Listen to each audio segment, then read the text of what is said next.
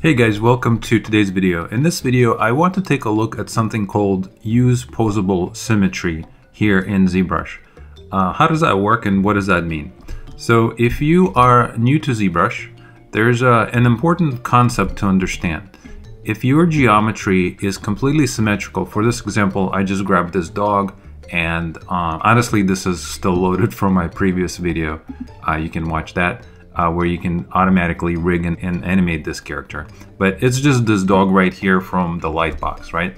So what I want to show in this example or in this video is the concept of the fact that if you change the symmetry of this character, topologically right now he's completely symmetrical. You can see that. The left side and the right side are identical. So if I, for example, jump into my brushes and let's just grab this anchor, which is a relatively new brush.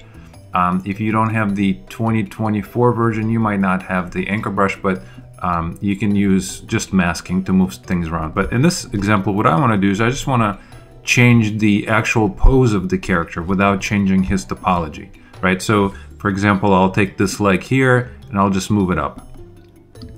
And maybe I can move it, you know, do something like this. And let's say I want to just pose them in something else. Maybe I want to take this side and I'm just going to move this leg back a little bit. And what I'm doing is I'm just literally breaking the pose, but I'm maintaining the same topology. Another thing I could do is maybe come to the front and, you know, maybe I can do something like this to his head, maybe bring it down, but you can clearly see it's no longer symmetrical, right?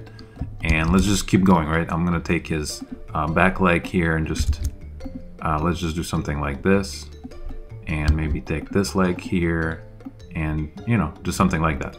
All right, cool. So I successfully clearly broke the symmetry pose for this mesh. All right, so now think of a scenario. Let's say you're sculpting something that is topologically symmetrical, but the pose is completely asymmetrical. It's unique.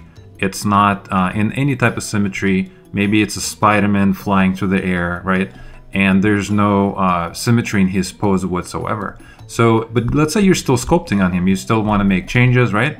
So if you turn on your symmetry, let me just jump out of the anchor brush. If I turn on my symmetry, you can see that if I attempt to find the symmetrical points on this character, the symmetry is going to be broken, right? Clearly, because the pose is different. So I can't, for example, fix his ears easily because the symmetry is out of whack. So if you go under transform, there is something called use posable symmetry. And what does that mean? So use posable symmetry means ZBrush is going to look at the topology of your character and ignore the actual physical pose, which is fantastic if you're still sculpting something that is, again, out of symmetry. So for this example, I have my transform dragged over here. I'm going to say use posable symmetry. I'm just going to click on it.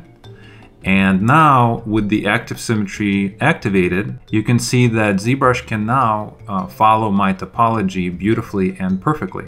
So it can see the legs. It can even do the ears. Let's say maybe I want to change the ears a little bit. So I can grab my move and I can very carefully change this and maintain my symmetrical sculpting ability, right? So this is super powerful, once again, if you are doing something that is not symmetrical. Well, as long as you maintain your topology, you are golden to create awesome, unique, dynamic poses with your character. All right, so maybe you will find this helpful and have fun sculpting, and I'll see you guys in our next video.